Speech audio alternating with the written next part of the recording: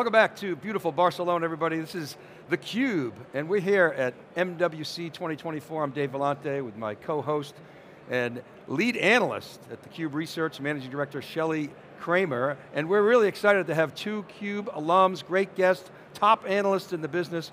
Carolina Milanesi is here, she's with Creative Strategies. Great to see you again, Carolina. Thank you for having me. Thanks for coming back on, and Bob O'Donnell from TECHnalysis Research. Bob, how's it going? Good, good, happy to be here, Dave. Yeah, it's good action. Back, the show is growing. Yeah, well, you know, for me, it's the first time back in 5 years because, you know, obviously there was COVID, and then ironically for me, the day before I was supposed to come last year, I tested positive for COVID. And we were supposed to do this last year. That's right, we were. Right, in 2023. Yeah, and then I couldn't do it, but oh well. So, but it's fun to be back. It's such an amazingly beautiful city. And I immediately had to go to see how far they had gotten on Sagrada Familia, which was impressive in 5 years. Like, they got a lot done. But and obviously the buzz is amazing. It's incredibly crowded. There's just, you can feel it in the air. It's like... Yeah, you can tell by the lack of taxis in the morning how crowded it is versus last year, so... Right, it was bad last year, and it's impossible, but a lot has transpired. You remember last year, Carolina, I mean, we were talking about ChatGPT, but it wasn't as, you know, front and center, obviously, as it is today, and it just, boom, exploded. Absolutely, yeah, generative AI is everywhere.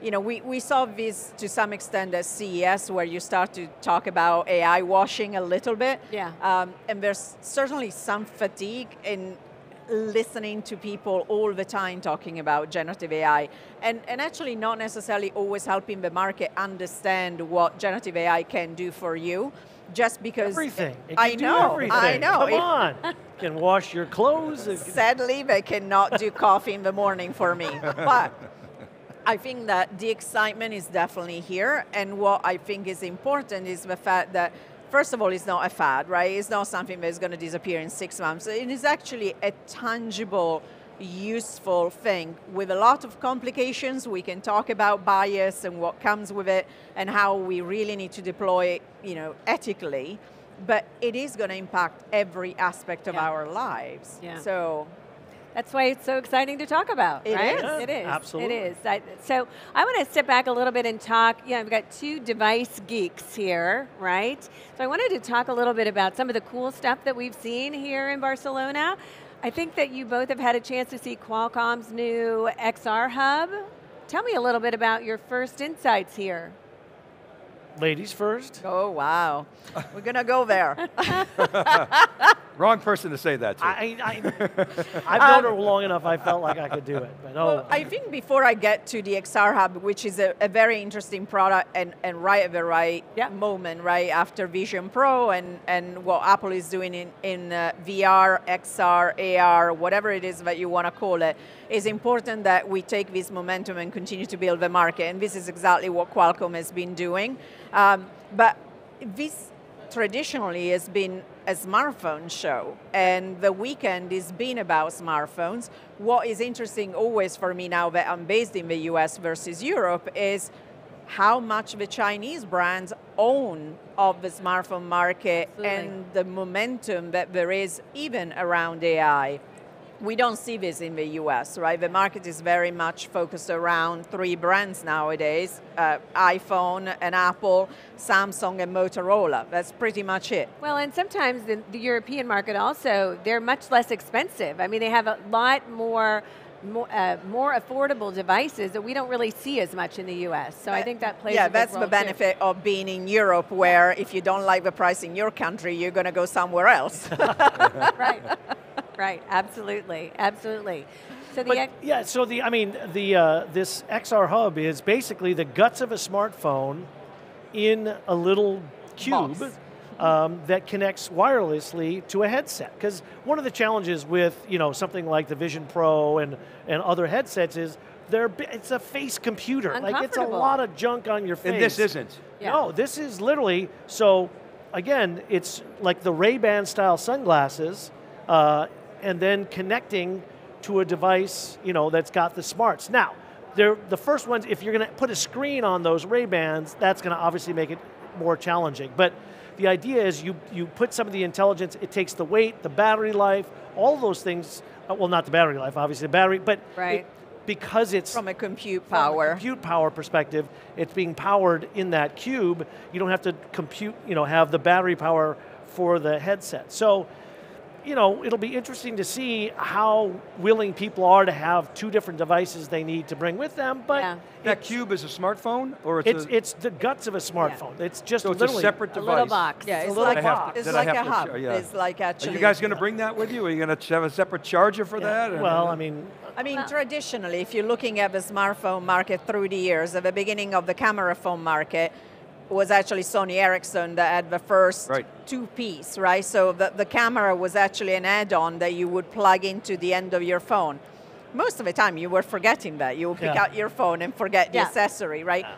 So it's always hard when you have more than one piece for consumers to really, kind of embrace that experience. So do you feel like even with Vision Pro, it's more of a developmental platform for I wouldn't call Vision Pro a developer platform in terms of the reach. I know, Bob and I disagree.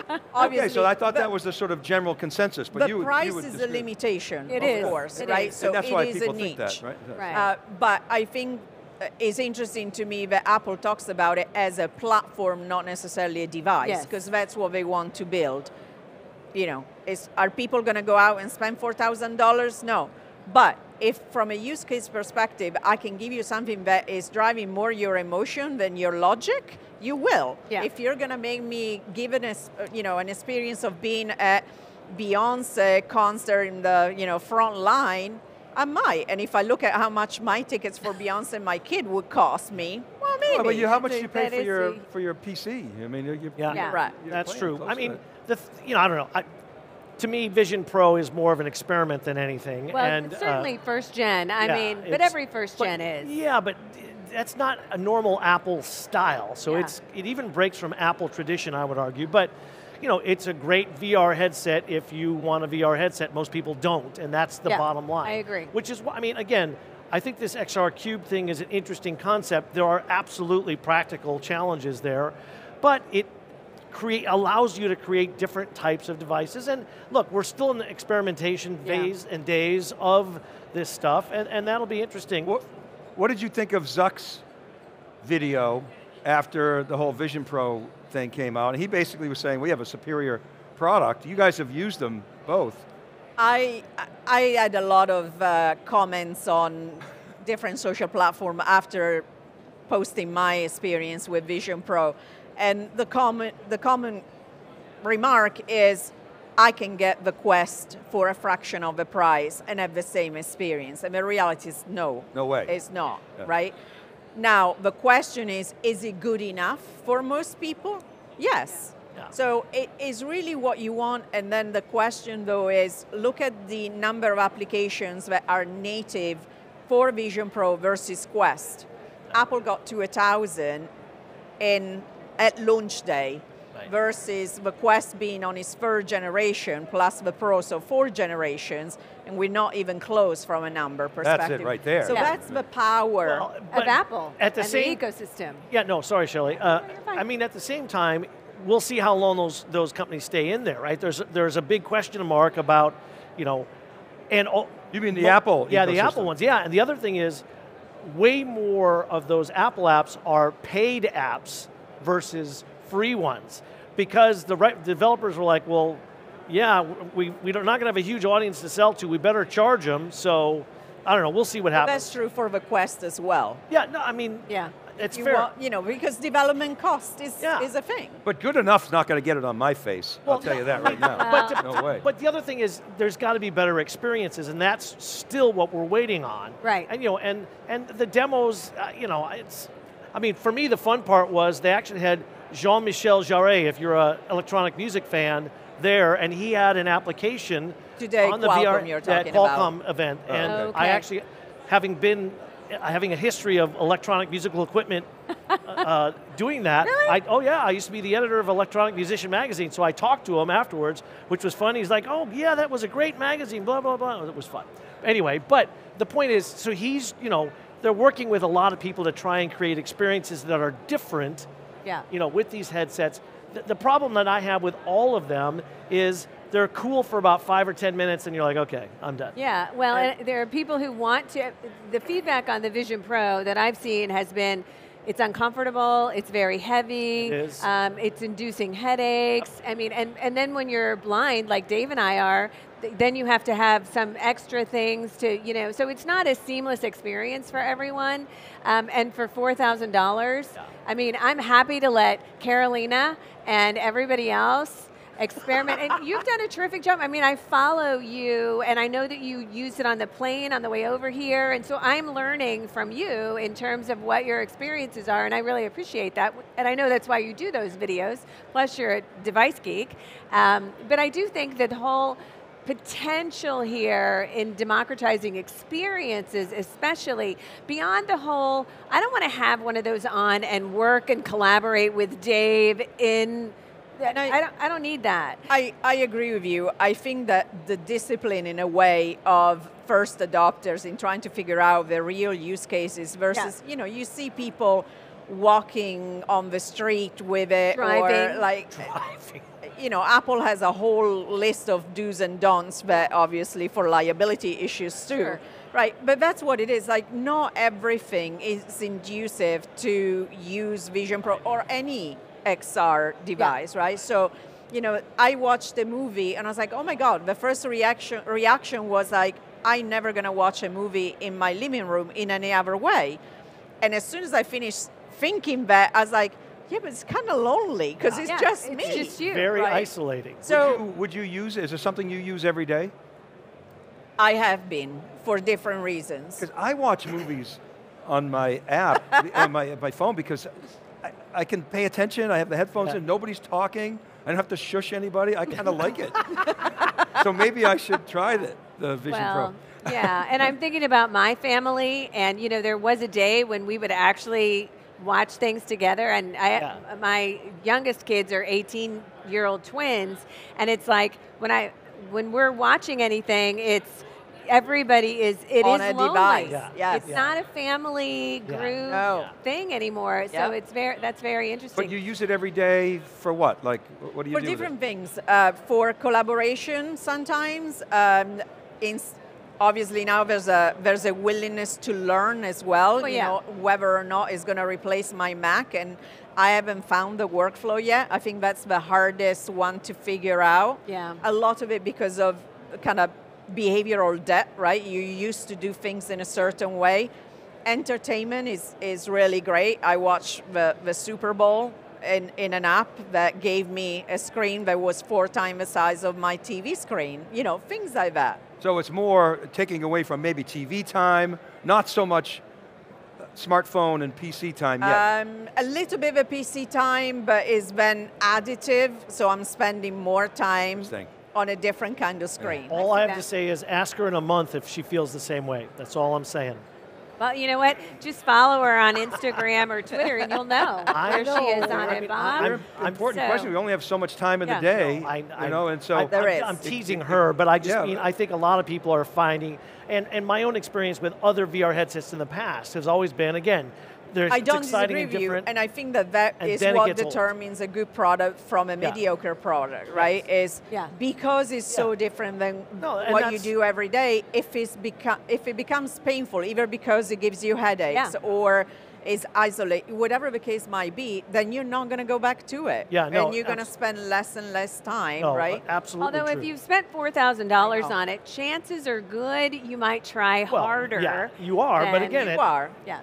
I mean, it's going to be a doorstop in a lot of homes that keep them, I'm telling you. All right, Bob, I want to talk now. Let's talk a little bit about one of your favorite topics, Open RAN. Oh, yeah. All right.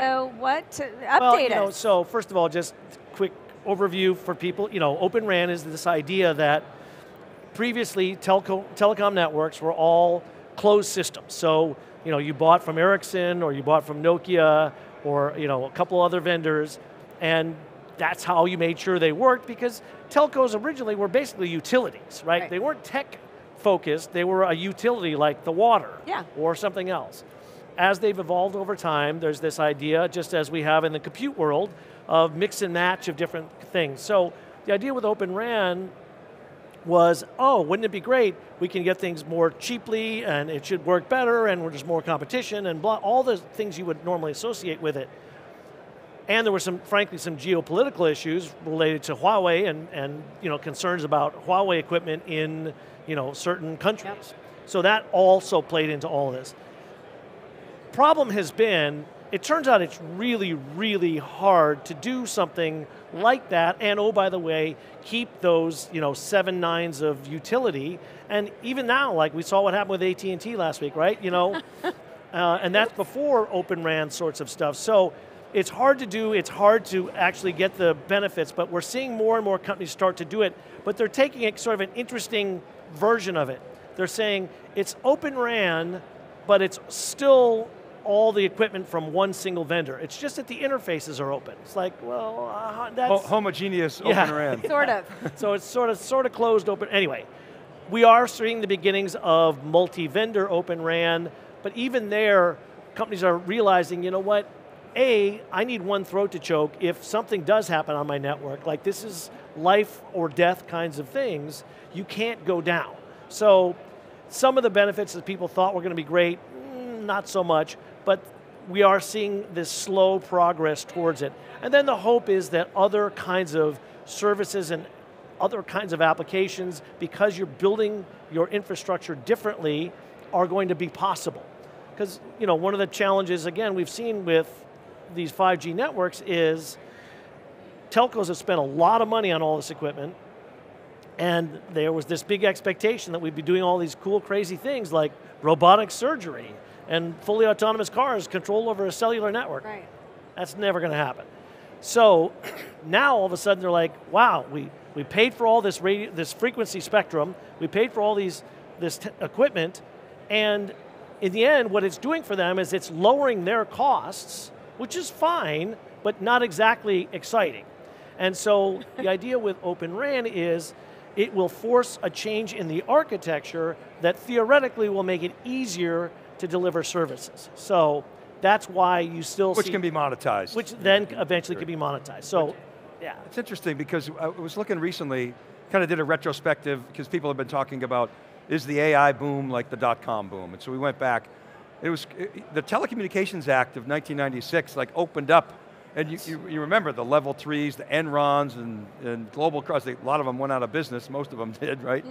but there was $500 billion spent in the .com boom by the telcos and the ISPs, which in today's terms is close to $1 trillion. Right. And now you see a similar build out from telcos, and you see all the cloud guys putting out, it's another trillion, it's like a $2 trillion build out. Right. So somebody's got to monetize this thing. Well, they are, and the people like the cloud, like AWS and Google Cloud and Azure, they're all starting to host some of this Open RAN software. Again, the initial step, to be honest with you, we went dedicated hardware to virtual RAN, vRAN, where it's the same idea of virtualization in a server, and then Open RAN. But again, it's that step-by-step change.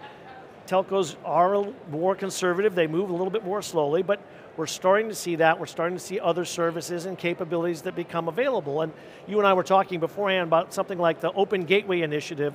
Yeah. And the idea there is to develop a set of standard APIs that application vendors can create services that would run on these networks, and they would be consistent. Because one of the problems we've had up till now is like, if I build an app for Verizon, it may not run on T-Mobile. That's obviously not a sustainable version. But that whole providing universal access to operators and really opening up the possibilities for developers, that's, I think, really exciting, and I'm glad to see this initiative. And theoretically, you can start to bring Dave's point in, you can start to bring AI into some of these applications that are running on the telco network. So it all starts to tie together in some ways. We got to jump, but any cool research you're working on that you want to tell people about? We're spending a lot of time on AI, both from an adoption perspective and both as a user, whether I'm a consumer or an enterprise user, I'm willing and interested in using. We're looking at sustainability as a purchase driver, whether or not there's a lot of debate around this. The reality, especially in this market, is that sustainability is driving both opportunity and risk if you're not, follow the directions that are coming from the regulators. So yeah, those are kind of hot topics that we're looking into right now. You did a big AI study last year. You're I'm going to do another one this year. Is 2024 going to be the year of AI ROI, or is it going to be still elusive and not really give a payback yet, so that gain sharing won't happen, or is it going to? Well, I don't know that it'll happen on the telco side. I think we will start to see some ROI in the enterprise world. Second half? I think second half is, and right now it's a lot of proof of concepts, but we'll start to see some real world applications. Yeah. And that's why NVIDIA is crushing it, because everybody's building out the infrastructure they need to enable these kinds of things. Well, that you think, if that happens in the second half, do you think that'll accelerate the top line of IT spend, which has been kind of constricted? I think it could. I do, and AI PCs is another topic that we both look at a lot, and we're going to see AI PCs more, later this year. We've seen some of the first ones. We're going to see a lot more happening in that front, and they're going to start to, do some interesting things as well. And most of it's initially what I would call hybrid AI, meaning some of it will be done on the PC and some of it will be done in the cloud, but over time more and more of it will be done locally, and then that opens some interesting possibilities. Guys, thanks so much for coming on theCUBE. It's great to have analysts like you that have deep perspectives in your fields. I really appreciate the collaboration. Thanks for having us. Thank you. You bet. All right, keep it right there. Shelly and I will be back. John Furrier as well is in the house, and Savannah Peterson. This is theCUBE from MWC 2024. Keep it right there.